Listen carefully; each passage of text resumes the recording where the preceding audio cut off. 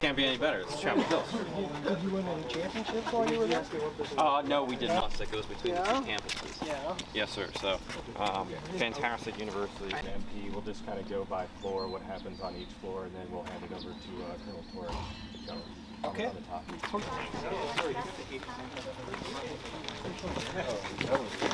Start on their administrative files.